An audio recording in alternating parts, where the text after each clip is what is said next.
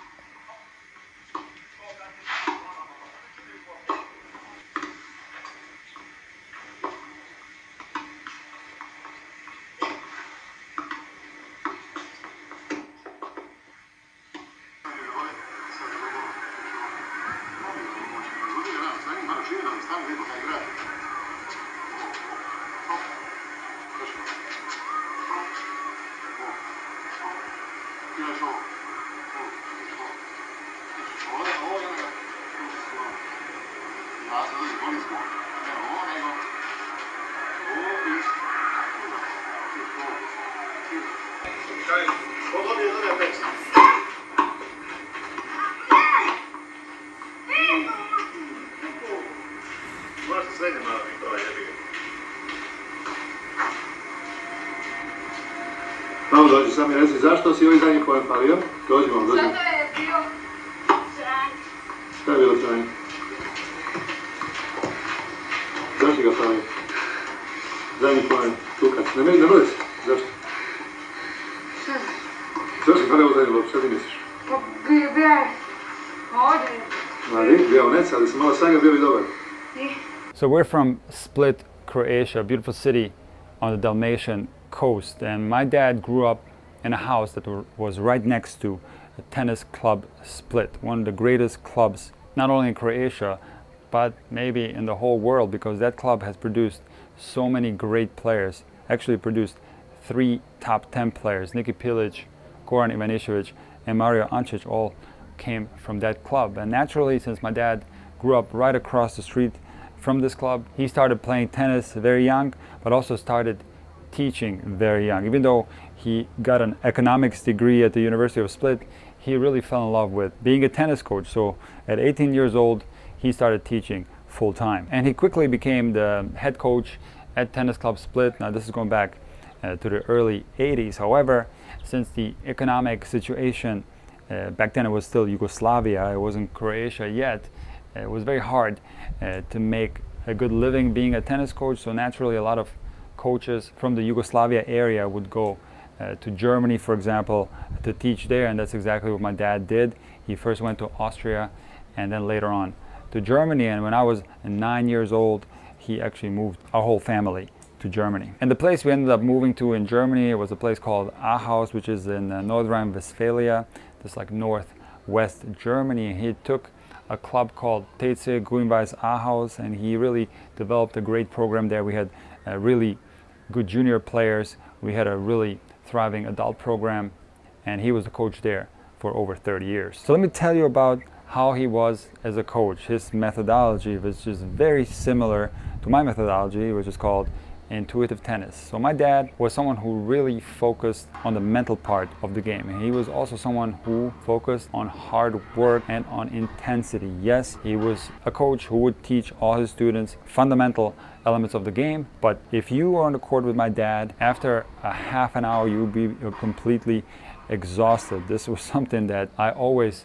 treasured when I trained with him, that we didn't train many hours in a day. We would sometimes train before school at 6 a.m. in the morning, but a half an hour or 45 minutes was more than enough, because we would get such high intensity at a short amount of time. And I have not met anyone who was able to work me as hard as he did. Another really important quality my dad had as a coach was his ability to read his players. And this is something that's often overlooked, because as a coach, you have to be able to read a player, to look at your player and be able to figure out how they're feeling and help them accordingly. I will never forget that my dad would be able to tell what the score was in my matches simply by looking at me. He would look at my body language, he would look at my facial expressions, and he would exactly know whether I was winning or losing. Also, when a new player would come to him and they would do the handshake, he could often tell just by the handshake whether this person was going to be a good tennis player or not. Another thing my dad was phenomenal at was communication. He was able to bring the message across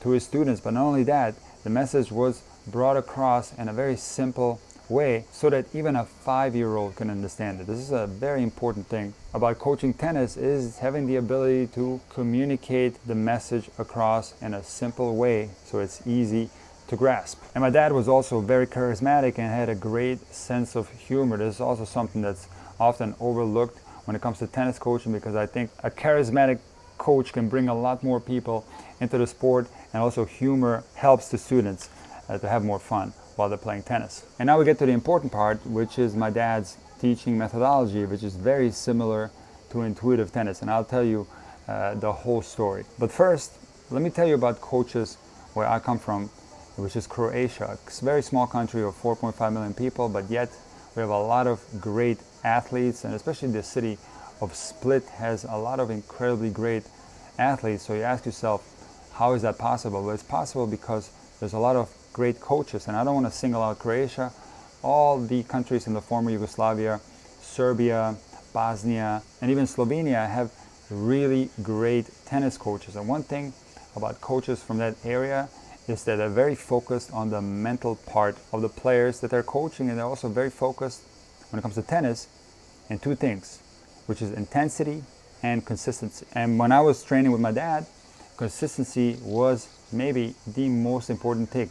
He would get very angry when I wasn't consistent, which is another very important thing, that I wasn't getting positive feedback from him when I was doing poorly. I was getting very negative feedback from him when I was missing a lot, but I would get very positive feedback when I was doing well. So consistency was something that was hugely important, but not only that, there had to be an enormous amount of intensity. If I didn't possess the correct intensity when I was training with him, he would let me know it. Well, how about technique? Well, technique is a huge part of tennis, and this is what my dad was really good at, because he would teach the fundamentals to all his students. But the interesting thing was that he also allowed his students to develop their own style, so they didn't force any type of specific techniques onto his students. He would teach the fundamentals, and then in time, as the students progress, he would teach technique less and less. And one thing that I'm very grateful for is that my dad put me on the court as a coach at 13 years old. That's why I have 30 years of experience,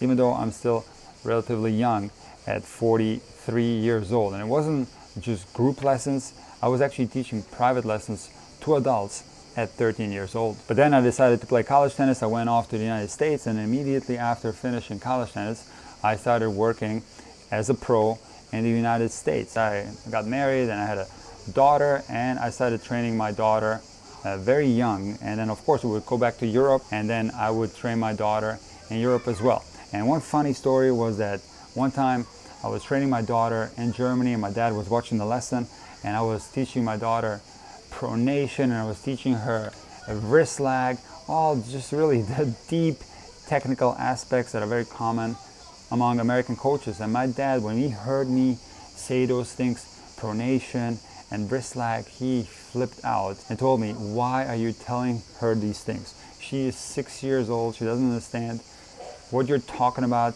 Don't even bring up those terms." And I didn't like hearing that, so I started fighting with him. I very much back then believed that I should be teaching those things. But then 7 years ago, I started doing some deep technical research on tennis, because some of the things that I was teaching didn't make a lot of sense to me. I wasn't really too happy about some of my teaching methods. So I really wanted to know everything there is to know about technique, and I started studying the greatest players of all time. And through this research, I was able to establish fundamental technical elements that all of the greatest of all time have in common. But not only that, I was also studying my own game, and I was studying the high-level players that I was coaching in the United States. And the fascinating thing was that all high-level tennis players have certain technical elements in common. There are also intuitive technical elements of all strokes that players are not aware of. And I really wanted to get the answer to why this is the case. And this is where it was very helpful that I play tennis at a high level myself. And I was able to establish through this research that fundamentals need to be in place. But interestingly, intuitive technical elements will take care of themselves. In other words, the players never have to think about these things. And that's exactly why my dad was telling me not to tell my daughter anything about pronation, anything about the wrist lag, because those things were going to naturally develop if she learns the right fundamentals. So I guess the big difference between my coaching methodology and my dad's is that he just knew all this stuff by feel. It just made sense to him. He just didn't really know the reason behind why someone shouldn't practice pronation or the wrist lag or many of the other things that are commonly taught. It was just common sense to him. But in my methodology, I wanted to know the exact reason why. And this is why I did all the research. And I have the data to back up my claims that certain technical elements will take place intuitively. So my coaching career really was a big circle. I started teaching the intuitive way, just like my dad did, but then once I came to the United States, I became a little bit more technical, and then once I started doing my research, I went back to my dad's way of coaching. So guys, it's a really tough time for me. It's a big loss, but my dad would want me to go on. He was a huge fan of intuitive tennis. We talked on a daily basis. He watched all my videos, so it would be his biggest wish for me to continue. And that's exactly what I'm going to do. I'm going to keep making videos. I'm going to make my dad proud. I'm going to teach our way of tennis, which I think is a really beautiful way to teach the game, because we don't want robots. We want to allow